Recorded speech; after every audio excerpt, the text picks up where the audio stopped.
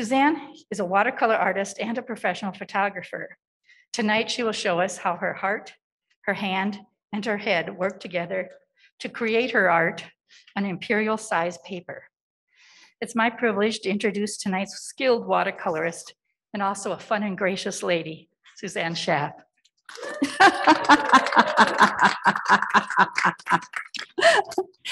Thank you. I thank my cheering squad. And I also am really tickled that you all could be here tonight. It's the weather didn't particularly cooperate. People have been dropping like flies the last hour, haven't they, Mary? It's been pretty nuts. So I was asked, as Mary said, I was asked here tonight to talk about my watercolor process in relationship to using imperial size paper. Imperial size paper is 29.5 by 41 inches. So it's not quite twice the size of a regular sheet of watercolor paper that most of us have grown up on. So I will be talking specifically about how to use the how to work with the paper and what I had to do with paints and any adjustments that I needed to make.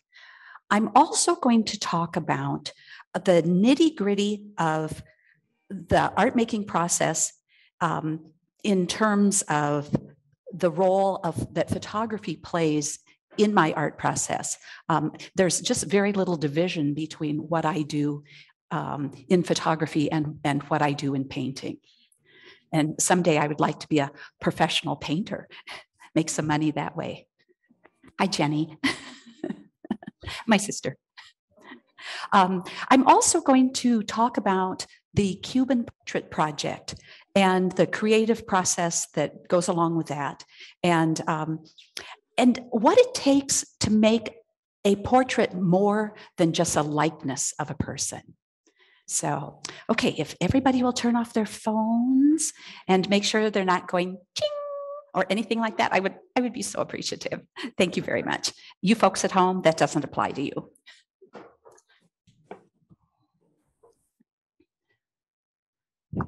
So the first thing I want to talk about is the development of my personal painting style. And this took a long time to do. I was first introduced to watercolor back in the 1970s in the days of wet onto wet. And those of you who grew up in watercolor during that time probably remember that it was called slop and drip. And I had a friend, Bob. He and I would go out and paint, and Bob could make the most incredible slop and drip paintings.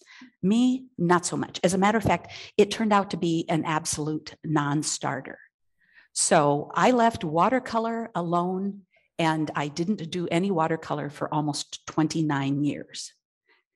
Now, I also left teaching. I was an art teacher for a long time. So Mary was an art teacher. Who else in here was an art teacher? All right, we have more people. All right, there's always art teachers, especially in any art group. And it's really nice to see them, to see you all. So I left academia in 2000. I moved to Denver, and my plan was to start a photography business. It turned out that I primarily shot weddings, and I became a part of the wedding photography community in Denver, which was an absolutely wonderful, wonderful group. One of the things that I learned is that there are 48,000 weddings along the Front Range every year, and there's only about 250 wedding photographers. And that changed things. Because instead of all of us competing with each other for a few number of weddings, it opened the door so that we didn't have to sell ourselves on, well, here's my great album that I can do for you. Or, well, let's see if we can negotiate that price down just a little bit to meet your wedding budget. No, instead, we were in the enviable position of being able to sell our services based on our artistic styles in photography. And that was an amazing thing. So it honestly really changed the dialogue with the photographers in Denver. And it brought it to the point where I would choose you as much as you would choose me. And I only had to take the clients who wanted to only work with me. And I really, really loved it. So as you know, when you're going through all of these different stages of learning any skill, there's a point at which you hit a benchmark or a point at which you hit a game changer. So I want to show you one of the game changers in photography. So, all right, here's my password. Okay. Oops. So do we? Oh.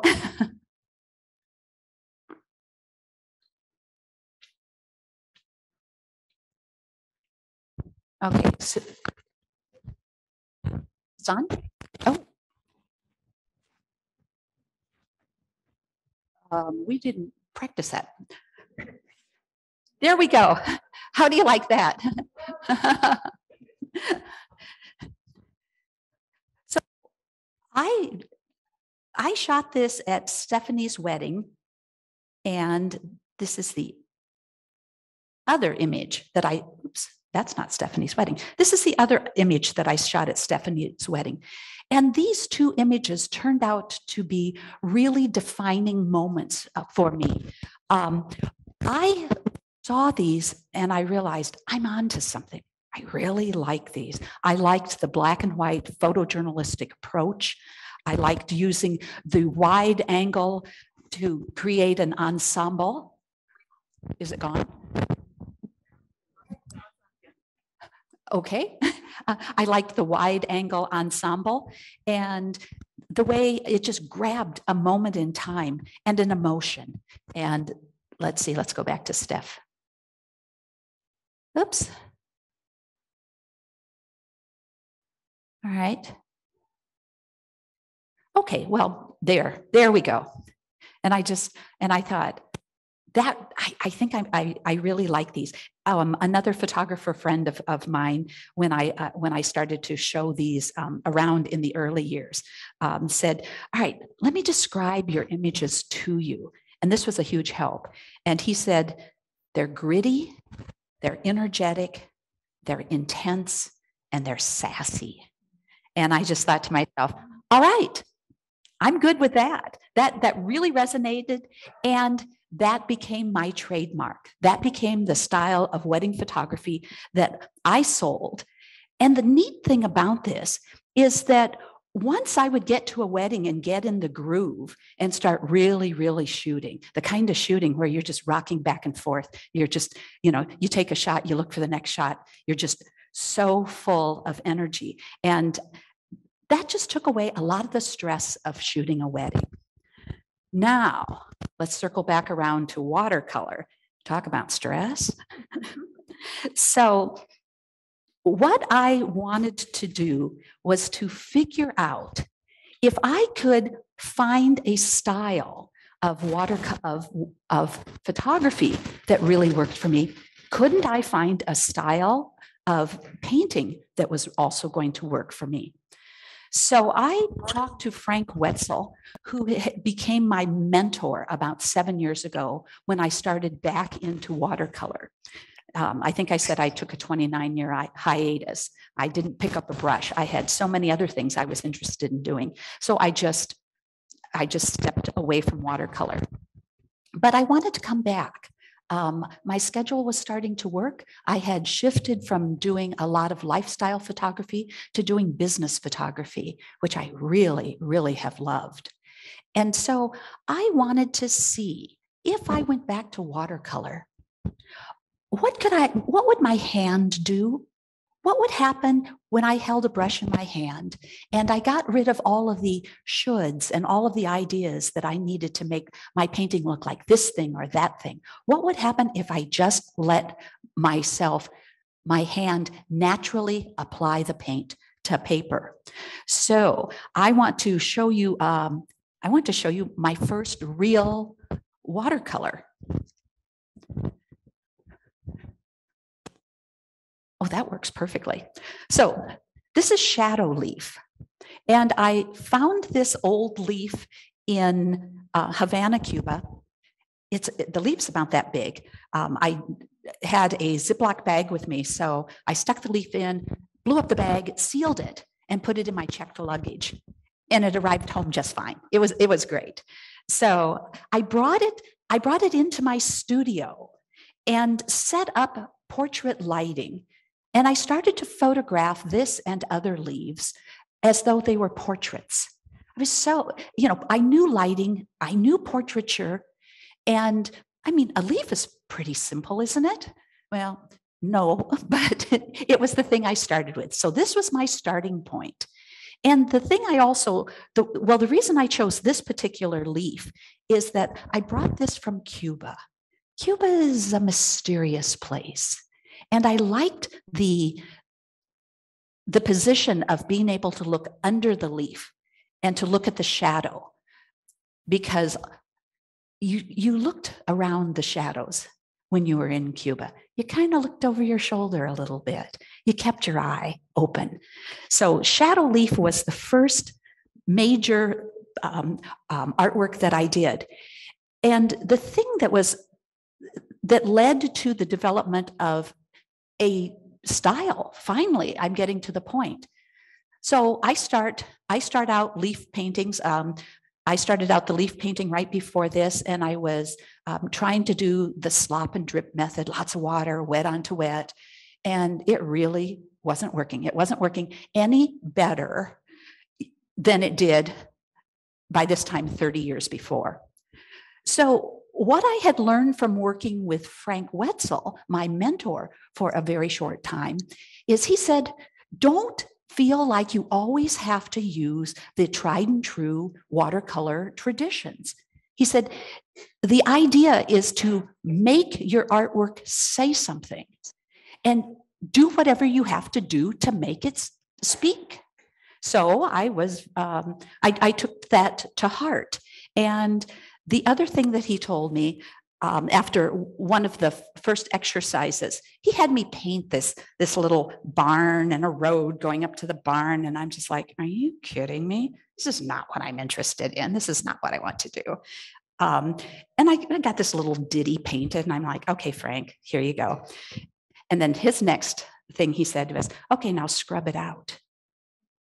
What do you mean scrub it out? He said, yeah. He said, scrub it. You can scrub that down to white paper. Oh, the missing element.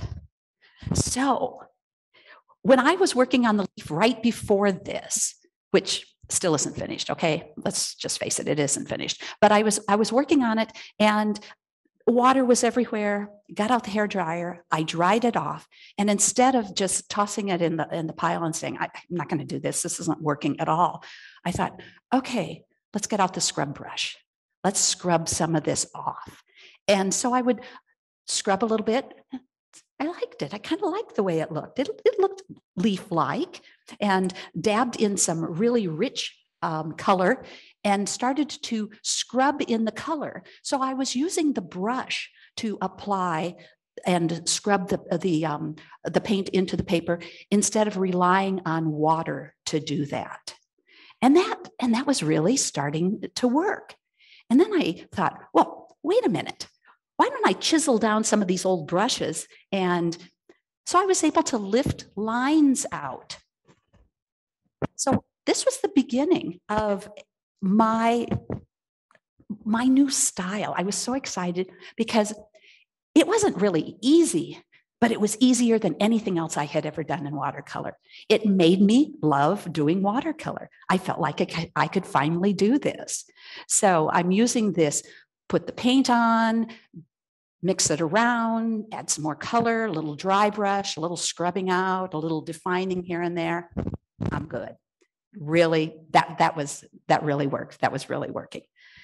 So from here, I went into,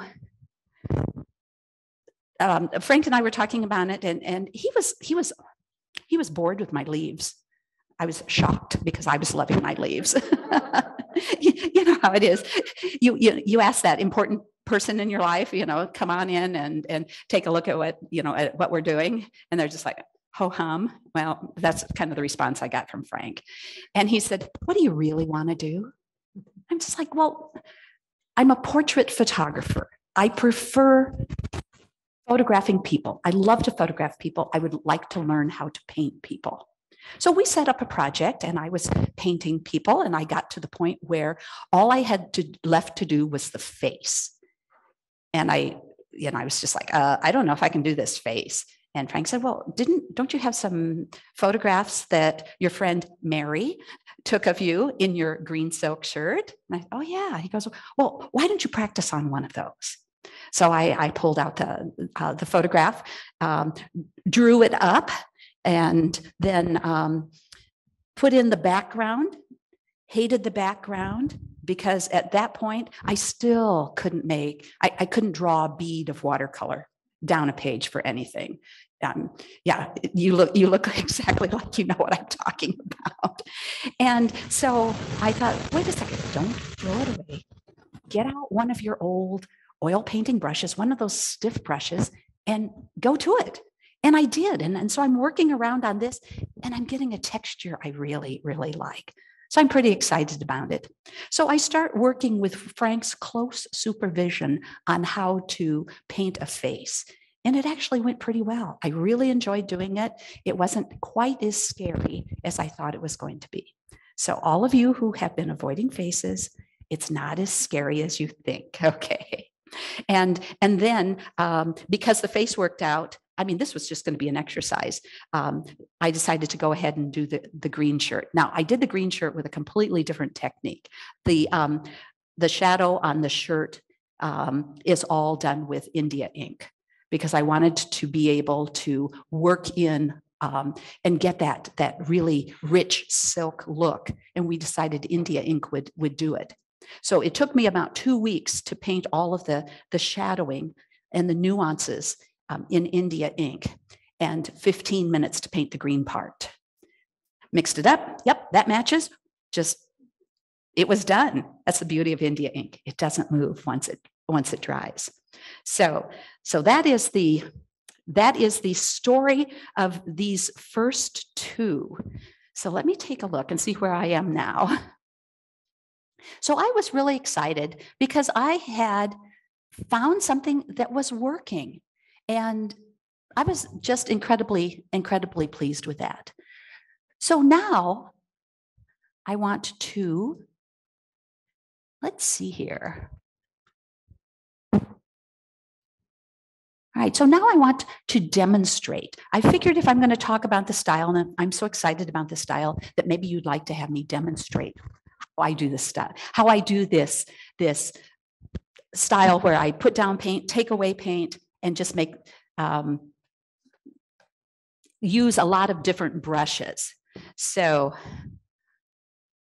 we're going to work on Rooster Man.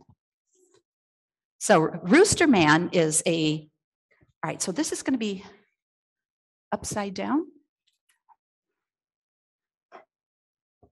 All right. Is there something I can do from here?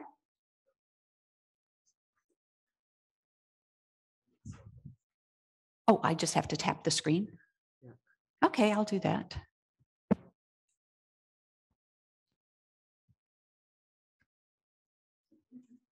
I can move it.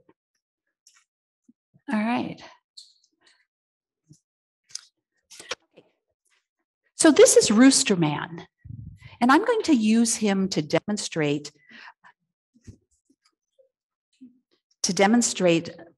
this technique that I've developed for myself. Right.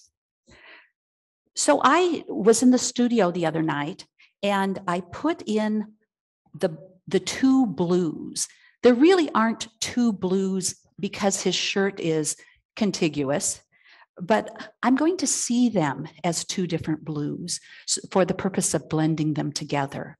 Now, this is a little trick that I figured out a couple of months ago. And I had bins of paint Some of the paint I had from my University of Iowa days back in the early 70s. Some paint from, you know how it is. How many of you have a whole bunch of paint, old, new? And I thought it's time for me to figure out just exactly what I've got. And so I went in and I made a swatch of every color that I had. And these swatches have been absolutely wonderful because, let's see, is that the right? That's not too bad. That looks like it's pretty much the right blue. Or, wait a second, is this a closer match? No, not quite. Maybe in the dark areas, but obviously not otherwise. It takes a lot of the guessing, a lot of the experimenting and messing around out of what you're doing. So I settled on French ultramarine. And so we're going to go ahead. I'm going to go ahead and show you the next step in what I've done. Now, I used to be an art teacher, so I was demonstrating for students all the time, but that's 35 years ago. So you are going to see a first.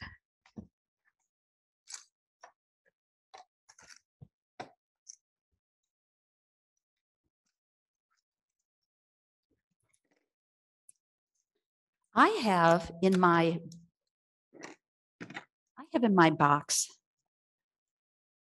all of these brushes that are all oil paint or acrylic brushes. And I use them all the time. This is a brand new one. Haven't used it yet because I haven't needed it yet. Okay.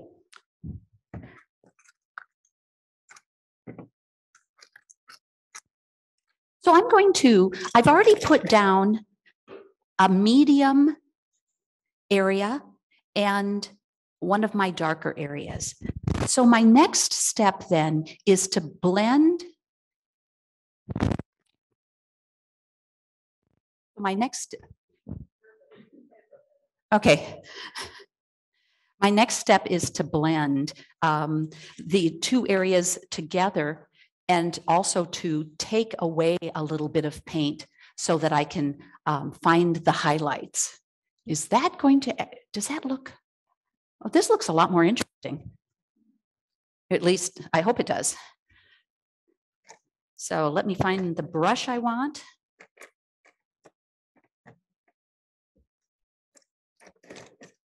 When you have this many brushes, how many of you have more brushes than you actually need? Nobody? Huh, okay. All right. So I'm going to use,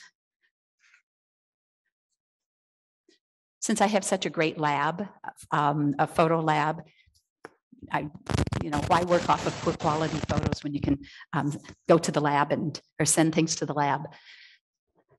So this is going to be just a very brief demonstration.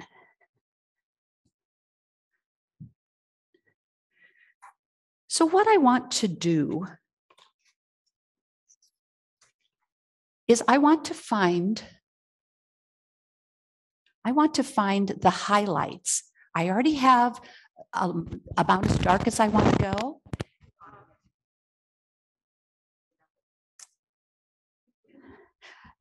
I've got it. It's about as dark as I want to go, and I have the medium shades. So I'm going to start next by looking for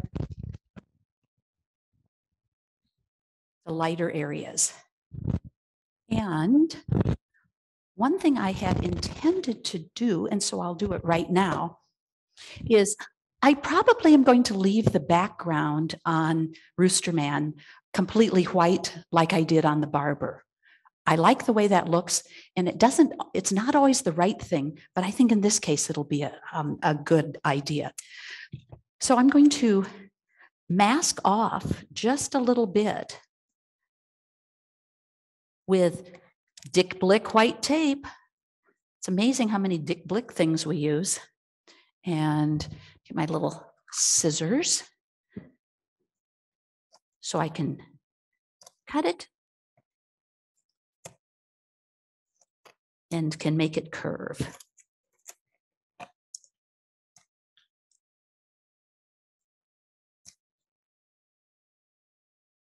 And then kind of smash it down. I don't want to spend too much time doing this, just enough so I can show you.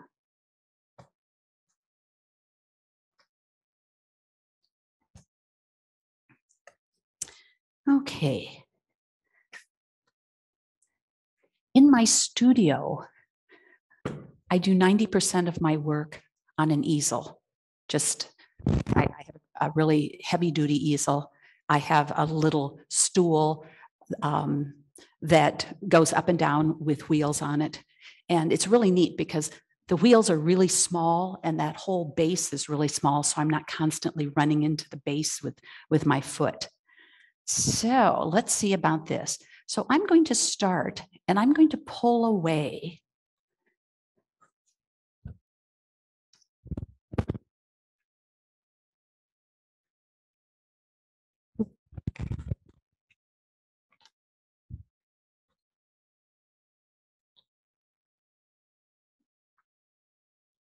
And I'm going to really focus on this area right here.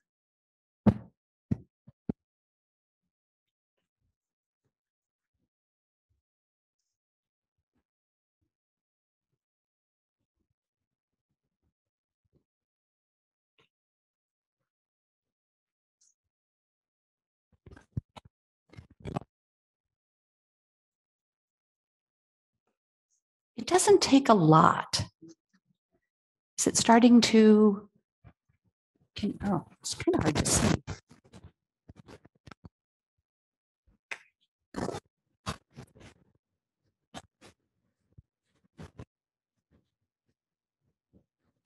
So as I'm doing that, I'm creating the illusion of a fold. That's what all of this is about, is creating illusions. And if I want it to be a little sharper, I can use a different brush.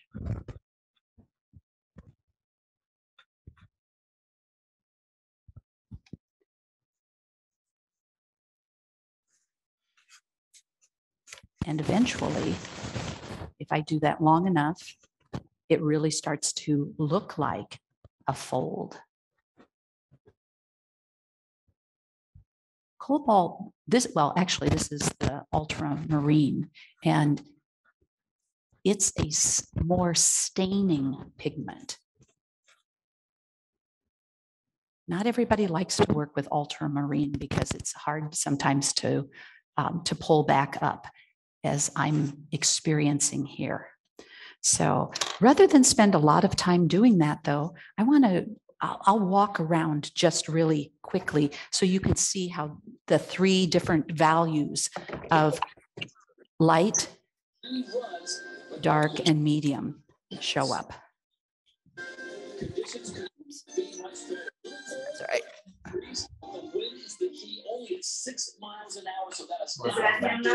See that?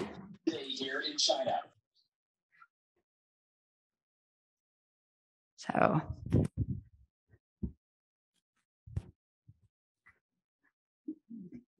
back in elementary school. All right, now let's turn the page. All right. Okay. There, I have officially done a demonstration. So we can go on from here. So.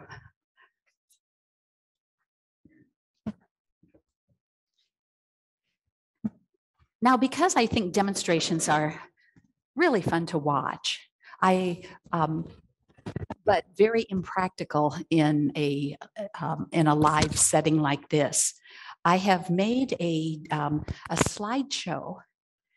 That's Tony's cue. I've made a slideshow of the process of painting the Barber of Baracoa. So take a look.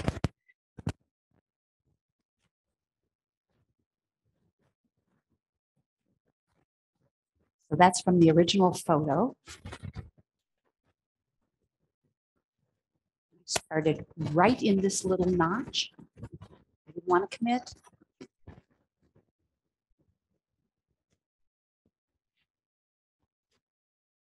So I put on the lightest layer, and then I started to put on some medium layers, and then I jumped to my darkest layers.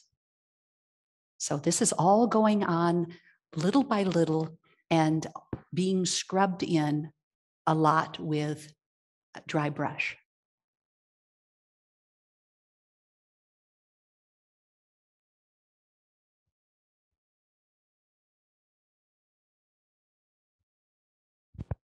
So that's right in here.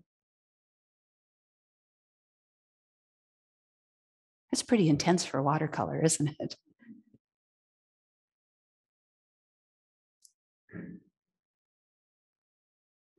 On the pants, I mostly used cobalt and cerulean blue. So now the pocket's on.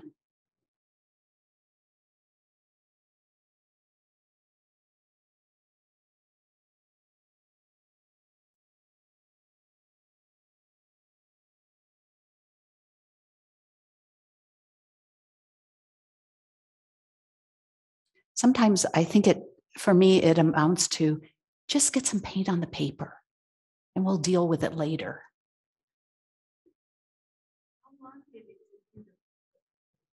Off and on about 4 months.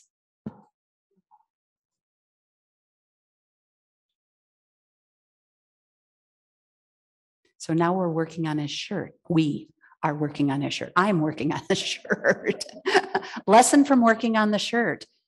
Don't mask it on and leave it for more than 3 or 4 days. When you look at this real closely, you'll see where the masket had to be dug out. So working on the foot down here.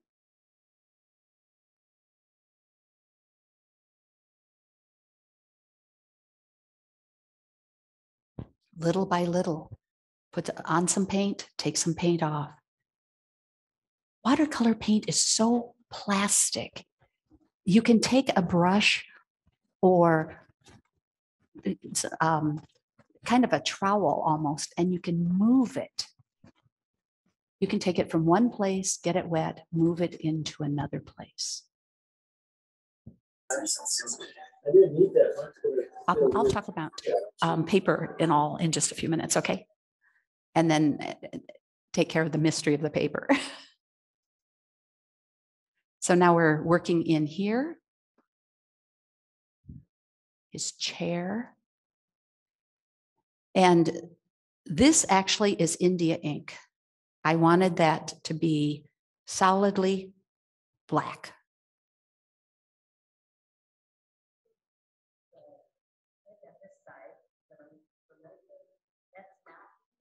No, nothing's India ink except just this metal back plate. Because once you put on India ink, you can't move it around.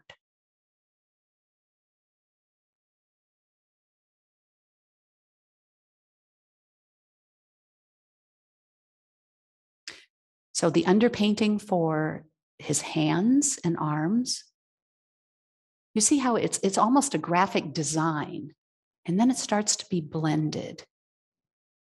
I'm hoping there's a day when I can just do that normally, like other watercolorists. But in the meantime, I'm doing this particular method.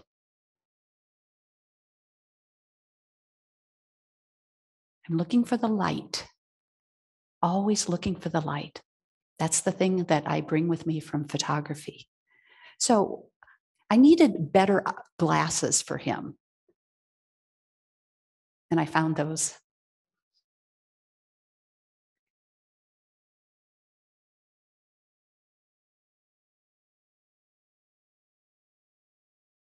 The lightest layer on first, the darkest layer on second, and then working everything in between.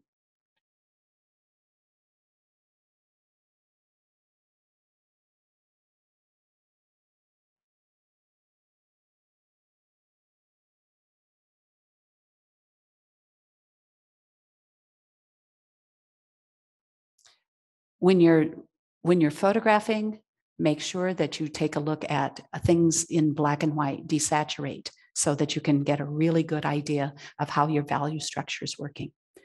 Okay, a pair of scissors. How hard is it to draw a pair of scissors? Apparently difficult for me. So my friend Jean sat there with the scissors. I photographed them. I worked overtime on these puppies. So there you go. Thanks, Tony. So this is the barber. And it's really cool because I only left in the background the back corner, and I just put a pencil line in. I thought I would try a number of different ideas to see what kind of background, because the original barber photo,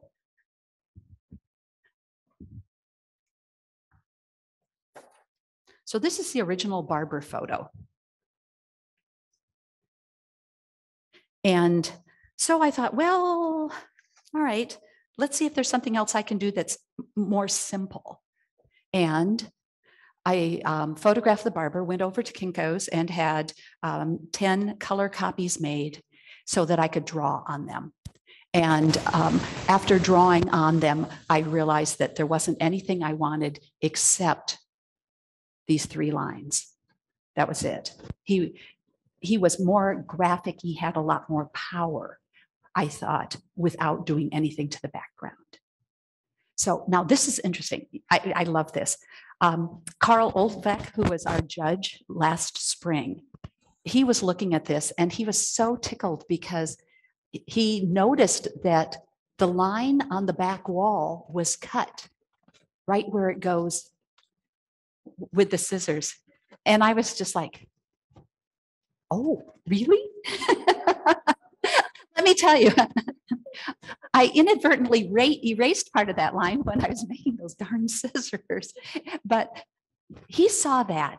He made that interpretation, and by golly, we're going to own it. It's great. I was so tickled with that. Okay, so anyway, I'm going to talk next about working with size paper. But in the meantime,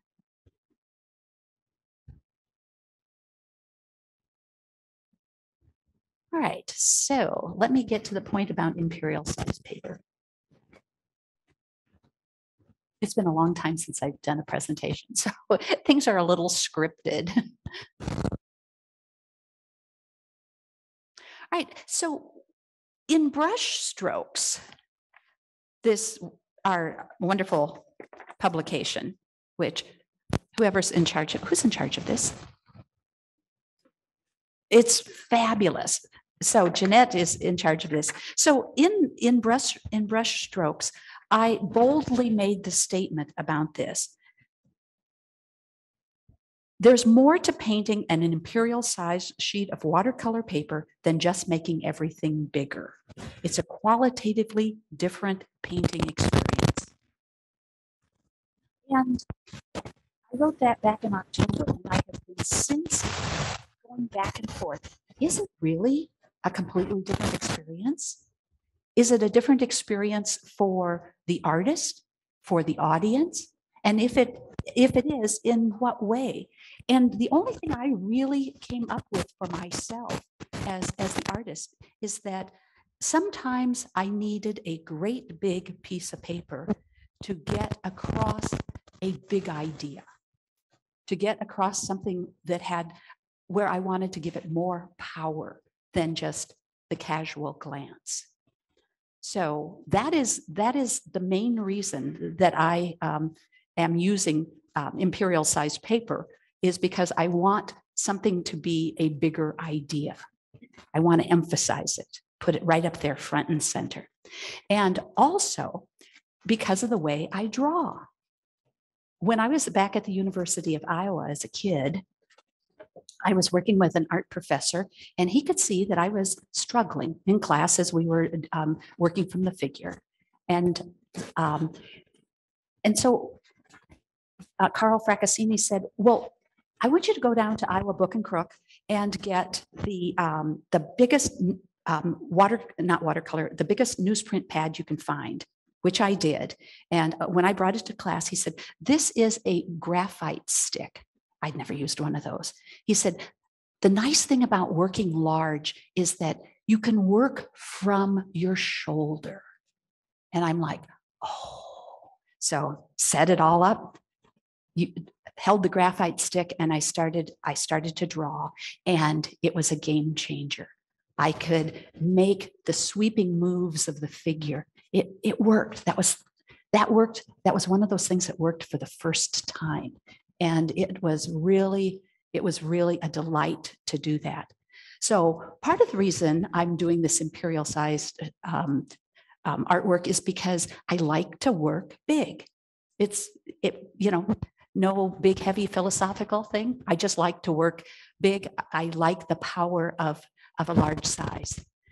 Now, here's an interesting thing too. One of my art friends over in the California building where I have my studio said to me, if you really intend to make some money in watercolor, you're going to have to make an awful lot of watercolors because you can't sell them for that much. She said, I can sell big oil paintings for $3,000, $4,000, $5,000. And she really could. And she did on a regular basis.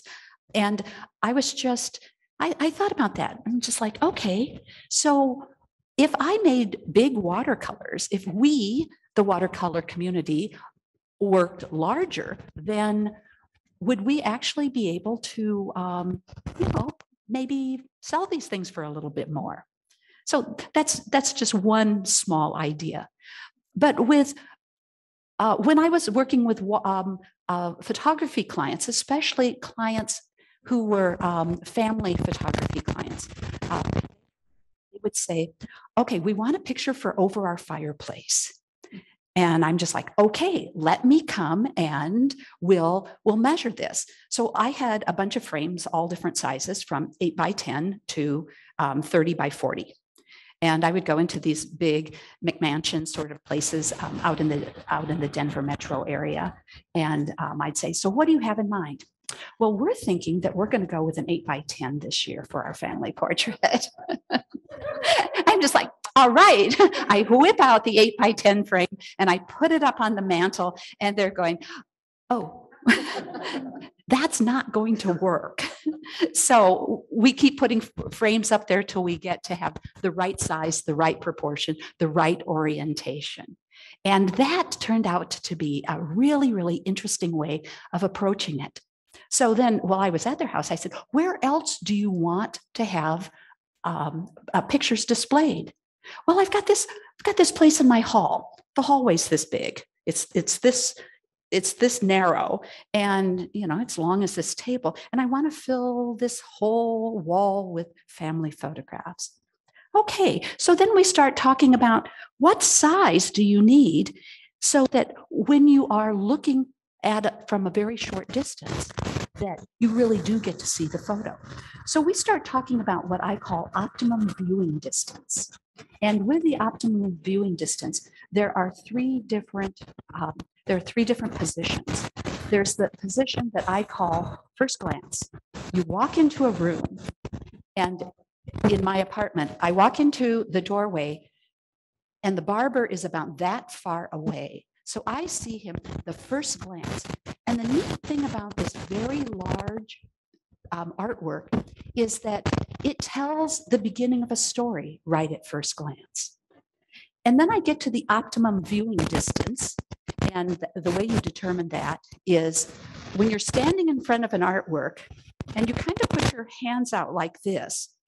What's too close? What's too far? You don't want to see things in your peripheral vision, but you want to see this. You want to see the whole thing. So that's your optimum viewing distance. And then there's always the reward. That's when you go in close up and take a good look. So in a lot of smaller artworks, watercolor typically being smaller people work a little bit smaller.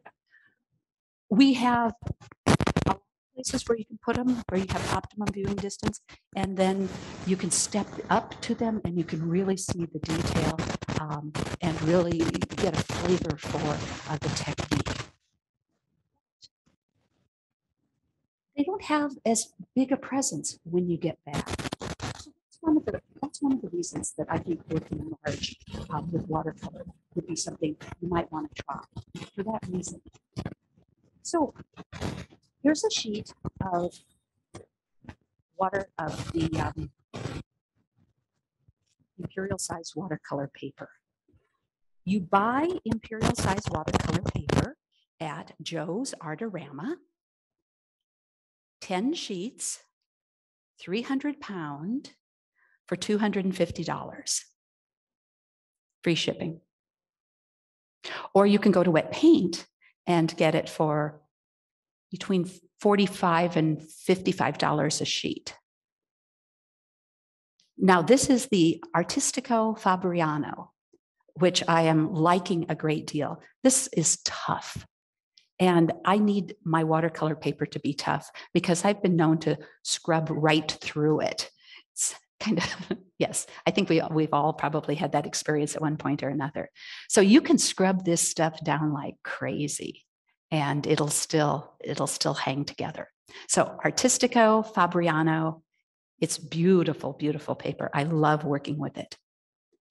Now, the paper probably would stand up on its own, but you don't want to handle just, a single sheet of paper, even though it's 300 pound. So Dick Blick, bless their little buttons, has a foam core board that's 3/8 of an inch. I mean, this is really flimsy stuff, 3/8 of an inch thick. And they have it in 30 by 42. So your watercolor paper fits right on it. So what I did is I would take 2 pieces of the foam core board, Elmer's glue them together so that it's a little over a half an inch, about a little over a half an inch thick.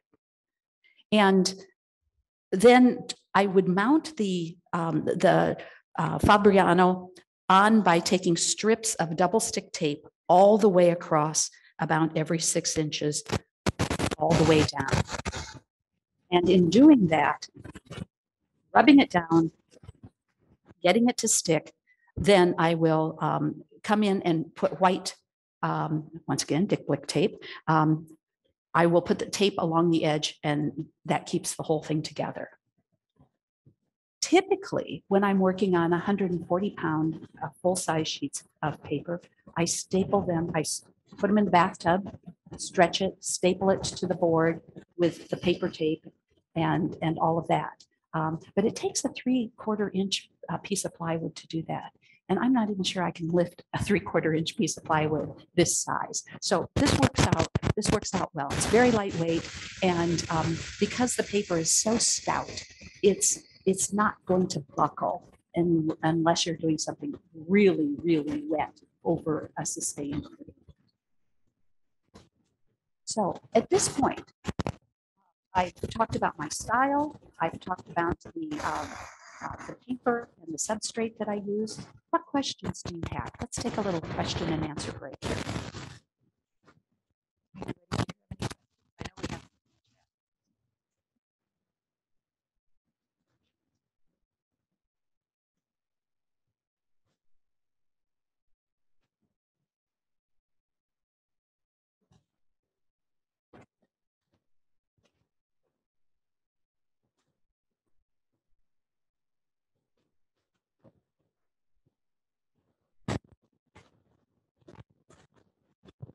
Do you want to repeat the question?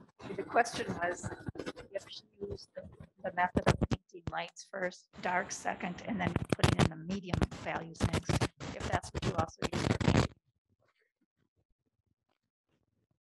Yes, actually, this, like I said, this is the very first portrait that I ever painted. And I didn't do quite that. I did put in the light tones first, and in kind of a basic way, I ended up putting in the darks next.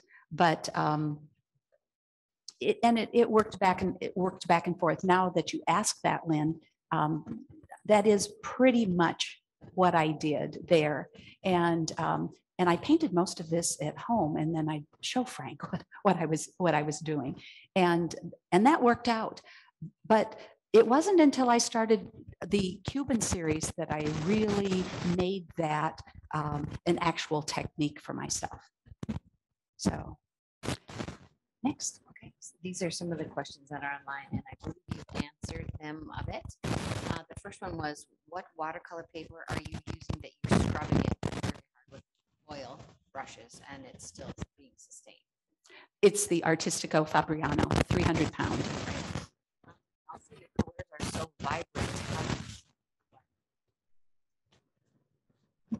Well, I use different things for that. And for example, in the case of all of these different reds, I found I wasn't getting quite the depth that I wanted. So I have laid in quite a selection of these Dr. Martin inks. And I like doing that because you get maximum color, maximum saturation without a heavy residue. So it's more of a stain. Thank you. There was one more. Do you commit shape and value to smaller areas of your larger puzzle? I know. So the question was, do you commit shape and value to smaller areas of the larger puzzle? Well, when we were looking at the slideshow of painting the barber,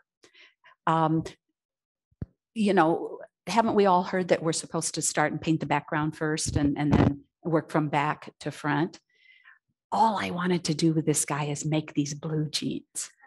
I love the blue jeans, and I'm just like, okay, I'm going to make this, and I'm going to make the blue jeans. So basically what I did was I segmented it all off.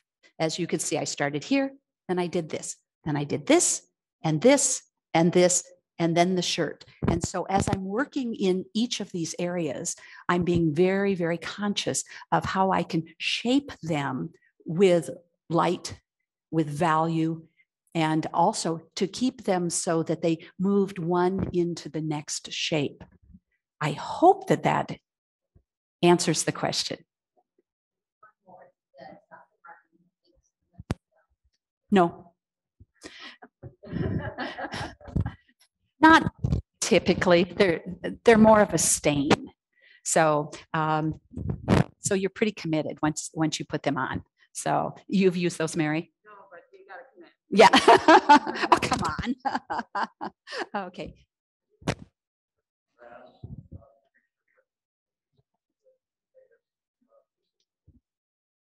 Compare and contrast against what?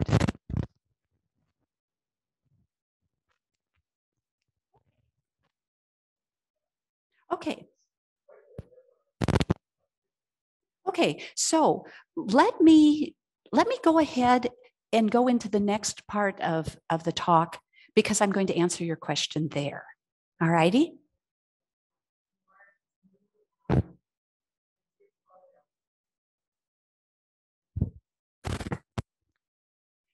Okay, so we're going to do a quick discussion about how I work. And this is the Artograph. I bought it at Wet Paint, runs around $750, and it's worth every penny. And if you ever need to borrow it, you can get this, but you also get me. Because I will come to your house or your studio, or you can come to my studio and I'll run it for you. And I'll even help you draw. So one of the things that people often ask me is, do you work from photographs? And I'm like, yeah, you bet I do. I'm a photographer. Photography is part of my process. I use photography as a way of going out into the world and capturing ideas and putting those ideas together. And when I do that, then I don't always use just the photo. I'm trying to use the photo as a springboard for a portrait that, as Mary White would say, is more than a likeness. So we all need to work from photos oftentimes. It's great if we can go into a drawing class and draw a picture, or Jenny, could I have you for about a month coming over to the studio so I can draw you every day and make a painting of you? I'll even bring lunch. So some things are more practical, and working from photographs really, really is helpful. I also like to draw, so I feel very confident in drawing. So the first drawing that I did was the woman, Cuban woman in her doorway. And I drew that out pretty much by looking at the photo. And I realized that that wasn't working as well, because when you're working large, you end up needing to make sure that your structure, your underlying structure on your painting is strong and accurate. Large, your successes are large, your mistakes are large. So you want to make sure you really nail it before you start to paint.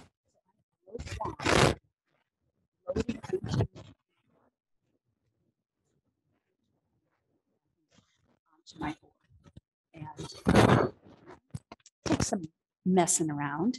I don't, you can look at this at the end, and you'll see that I have drawn and drawn and drawn and drawn. And when it comes right down to it, I don't oftentimes need all of that detailed drawing. I just need the big shapes, and then I can go from there. So yeah, so that's all part of it. So I do project.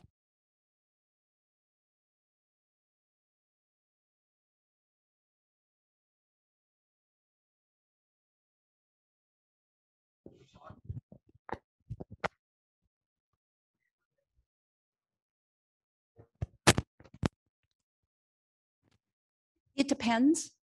And, you know, I photographed this woman down in Cuba, so I didn't have a way of really checking back.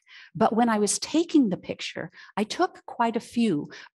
I really liked the foreshortened. I liked that composition of that. And so I asked her, you know, just kind of, you don't mind standing there, do you? And oh, no, that was great. Her grandkids were out playing on the sidewalk right in front of her. And so I photographed from a number of positions so that I could feel like I was getting rid of any distortion that would be exaggerated and distracting. So I work with it by shooting multiple photos. Okay, so, oh God, I'll tell you the story of the barber here in a few minutes. Yes, remind me to do that, Mary.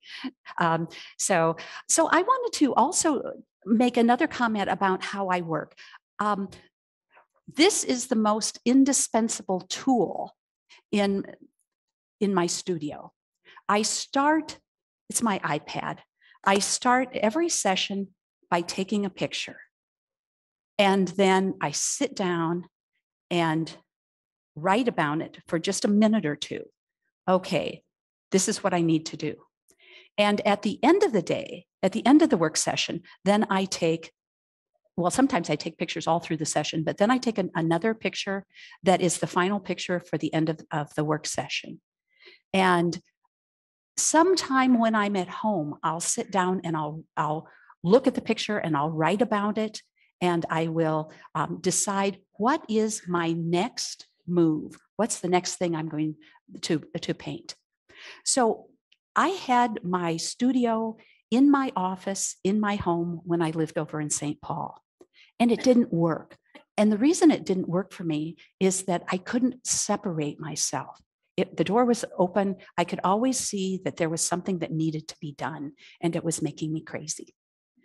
My mentor, Frank, who's now in his 80s, said to me right at the beginning of COVID, do you want my studio? I'm not going to use it. And it's over in the California building. And I'm like, Frank, thank you. Yes. Can we clean your junk out? Eventually we did. And so I have this, it's 16 by 16 by 16. Seriously, it's a 16-foot box cube, and it's the perfect place. So when I go to the studio, I know exactly what I'm going to do and what I want to accomplish in that session at the studio.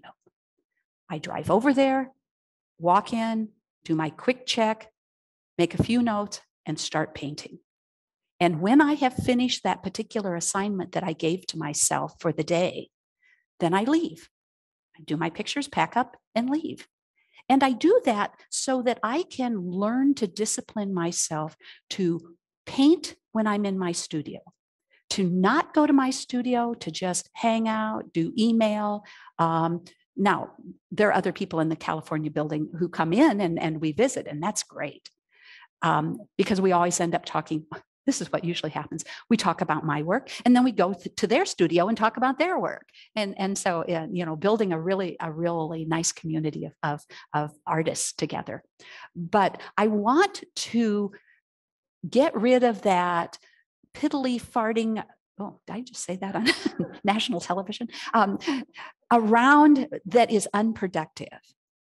So I just go when I know what I'm going to do. Sometimes it takes a lot longer. I'm there a couple of hours. Sometimes the task takes an hour 15, and I leave. So that's one of the things that I'm trying to become more disciplined, and taking pictures all the time really, really helps me see how I'm progressing. And sometimes I can shoot it, look at it the next day at home, and realize, oh, that's why it's not working. So it's a great way, it's a great feedback loop for you. Okay, so I want to go ahead. How are we doing on time, Mary? What? Oh, you poor people, you've endured so much. Okay, so I want to tour you through the Cuban collection.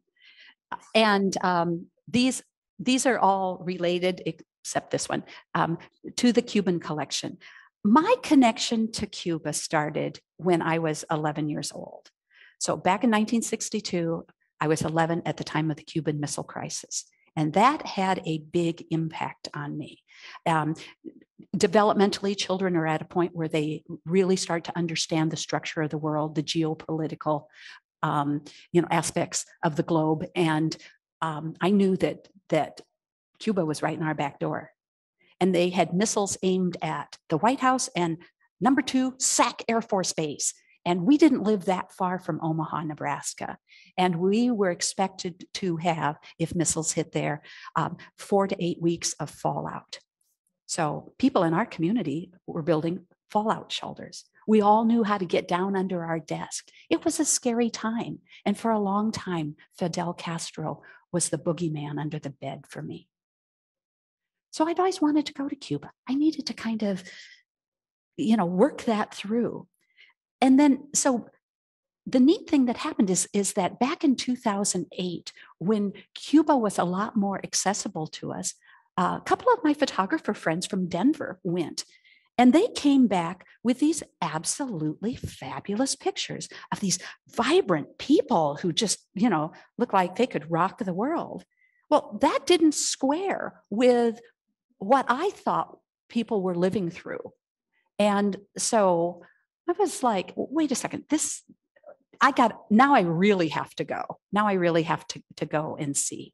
So I went in 2014. And as I was getting ready to go, I was reading quite a bit more about Cuba.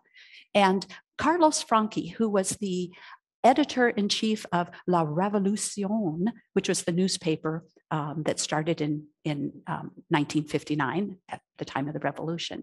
He said in the 70s, he said, it was never the intention to change the basic nature, the warm-hearted, happy-go-lucky Cuban people.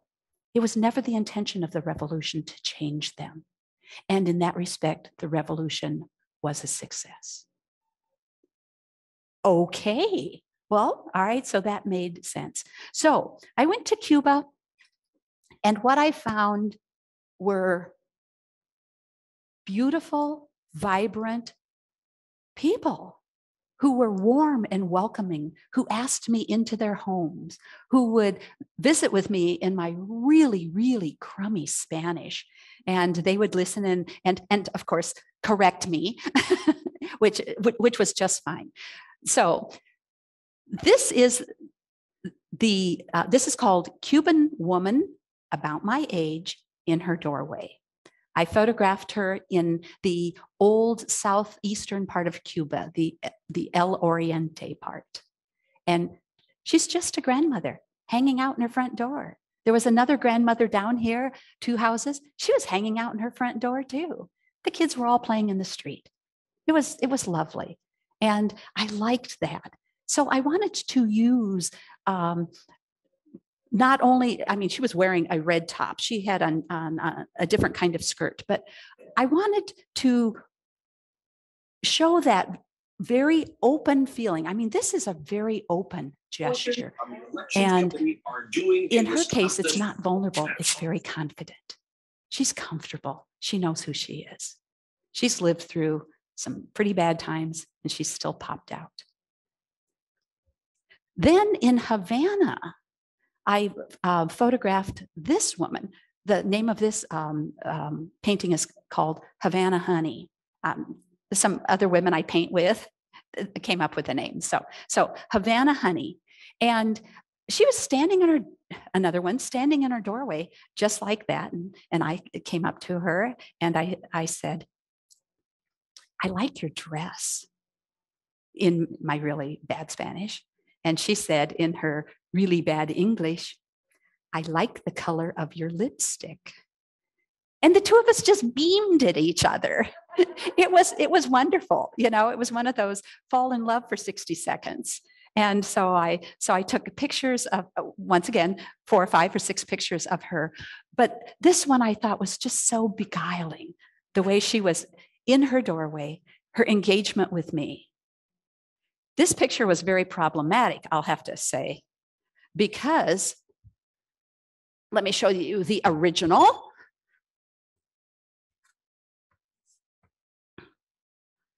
You see, there was some really nasty green in this one. And I was having a miserable time. I scrubbed this part out 3 or 4 times, getting rid of different colors that just simply weren't working. So I finally settled on what I had there because, quite honestly, I didn't think the paper was going to take any more paint. And this is one of the few cases where I used a white gouache because I needed to tone this.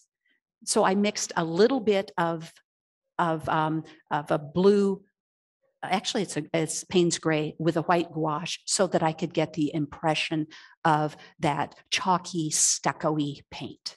So that was one of the few times I've done anything like that. So I had great fun with her. Then the next person I did was the Barber of Baracoa. And Baracoa is a seaside town down in the southeastern part in the El Oriente province. And so the Barber of Baracoa, it was a dark and stormy night. And I was out on the streets of Baracoa. It was getting late and I was soaked. I had my camera in a Ziploc bag and an umbrella just kind of nominally over my head. It was one of those nights where I was too far from home and it was getting late. I needed to kind of get out of there. And there were those 3 guys who were kind of across the street who were a little drunk, who were, hey, gringa, you know, mujer, you know. And I thought, okay, it's time to call it a night. So I dashed under the overhang in front of his door and was figuring that I needed to get the camera back in the bag, get it dried off. And so I turned to use the light coming out of his doorway. And there he was. And I'm like, oh, he was just sitting in his chair, clicking his scissors. And I'm just like, okay, this is getting really sketchy. So I leaned into it, raised my teacher eyebrow, and he nodded. Actually, he blinked. You know how a cat blinks? Just that nice slow ascent. That's what this guy did. I took one picture, one frame, and then I got the hell out of there. It was time. So the barber of Baracoa, there's only one picture of this dude. And he has just been so much fun to work on. But there's a lot of interesting sub-stories in this. When you look at it, you'll see that he has kind of a glare in his glasses. And rather than taking that away, I made sure that was in, because there's kind of a little bit of distance between myself and him, almost like he's trying to hide something. So my brother and his wife and Jenny and her husband were at my dining room table having a brunch. And after everybody left, my brother Tom said, I've been sitting there looking at that guy for the last hour. He's really sinister. And I said, yeah. And Tom said, kind of makes you wonder, what did he do in the revolution? So I always thought, okay, yes, he is a little sinister. So anyway, but this is the painting that I just finished. And this one has had many, many different names. But I've settled on a time for grace, or time for grace, time of grace. I don't know, whatever I put on the application form. And I want to show you that and tell you a little bit about her story. The Cuban people, especially, well, all over the island where I was, but in Havana, when I was in Havana one day, I'm out on the street shooting, and this woman is, like, vente, vente, vente, come here, come here. And I'm like, okay. And so she steps through the doorway of her house. There are people sitting around in the living room kitchen, talk about open concept. It's not as big as this. And she runs up the stairs. I'm just like, okay. So I followed her up the stairs, and she's standing there posing and explaining to me that she is a voodoo person, and that these are the things that are part of her voodoo altar. And I'm going, okay. So I'm photographing her. I'm photographing her. Now, taking a lot of artistic license, one of the things that right away after I drew her out, I wasn't that interested in the whole voodoo aspect of who she was. I was a lot more interested in something that I saw all over the island, and that was the collection of things she had. The Cuban people have been through so many periods of austerity. They have almost nothing in their homes. They have nothing that's new. You go to the outdoor booksellers, there's not a new book. Everything's a used book. I read a couple of books while I was there, and I gave them to them. And so I was very, very interested in, well, what do people have? How do they decorate their homes? What do they own? And they own precious little. Except every time somebody invited me into their home, they wanted to show me that one precious thing, that artifact that has been handed down through the family, hidden and rehidden and passed off to that was with the family before the revolution. And the thing people showed me most often was something decorative, such as a candelabra. So in the original picture, there's a bed here. And I got to thinking, I don't want the bed. That doesn't do anything for me. Instead, I'm going to make this picture not about voodoo, but I'm going to make it about precious little. So I went to art and architecture over on University. I rented this candelabra for $35 a week and kept it for 1 week. And I photographed it. And when I photographed it, because I knew it was here, I knew it was going to be backlit. So I used the stairwell in the California building, set it up so that it could be backlit so I could have convincing lighting. One of the other roles of photography is that you can get things, things are accurate, which has a lot more believability, a lot more authenticity. So then I thought, I need to do something else with her. The light background isn't working for me. I had done a red shirt, a red sweater, and I was ready to do a red room. So something I don't typically do is to make preliminary color sketches, but I did here. And I started out by looking in my Russian textiles book to find all sorts of color combinations that started with red. And I brought it so you can do the same thing. So I worked around to try to come up with all these different ideas for working red into it. And this pretty much turned out to be what I decided to use. I liked the colors and I liked the shades. So talk about needing to do something a little bit different because of the size.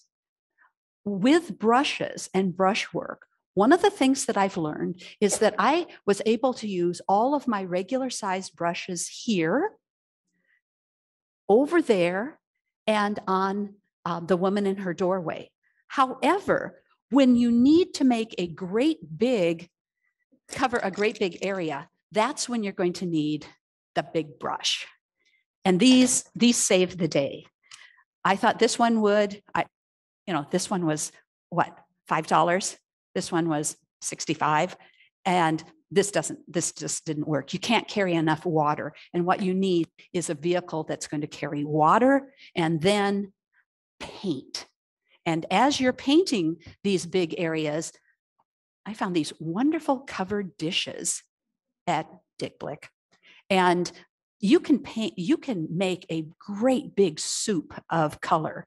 And you're going to need that when you are painting your great big spaces. So I painted the great big space. I worked with the light. And in the original picture, she looked very dignified, but she also looked a little sour, maybe.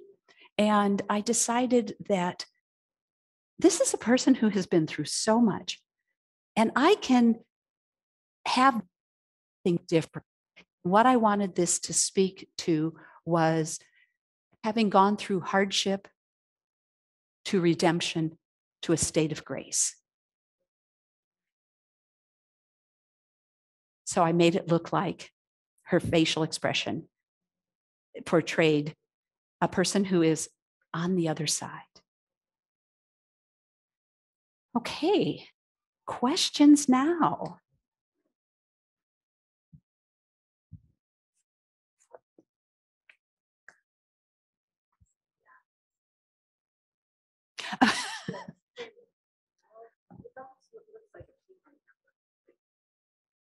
It almost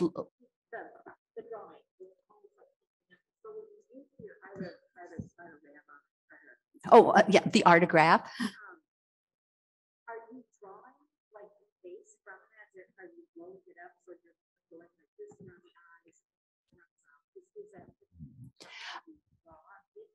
That's how. So I drew this about 2 years ago, and what I have learned after doing the first one is that I didn't need to draw anything other than just the basic outside shapes.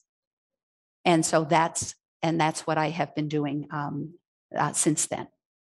But yes, I drew out a bunch of them a while ago, and I realized I don't need to do all that.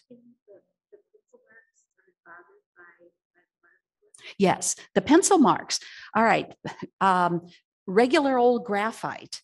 If you're going to, if you don't want your lines to show, you will need to get rid of the lines before you paint over them.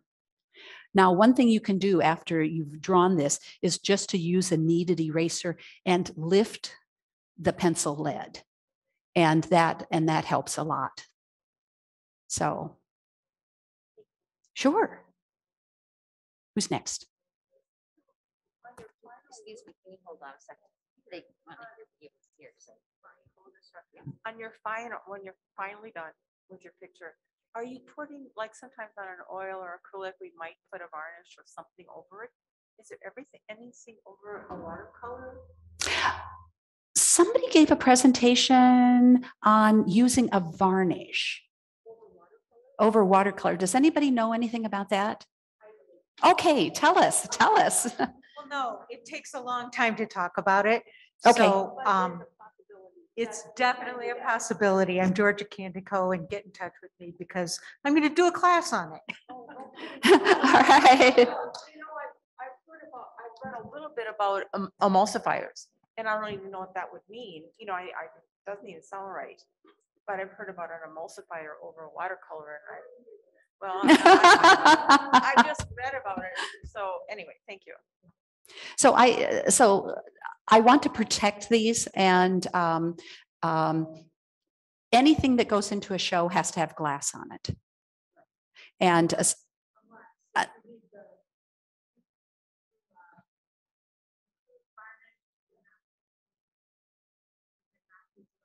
okay, and I decided until I learned to do those that I was just going to use what do you call it, the acrylic, and that's worked out. But that's still so horribly expensive to plexiglass. Yes, thank you for the word. Yes, so this is framed in plexiglass, which makes it very, very light.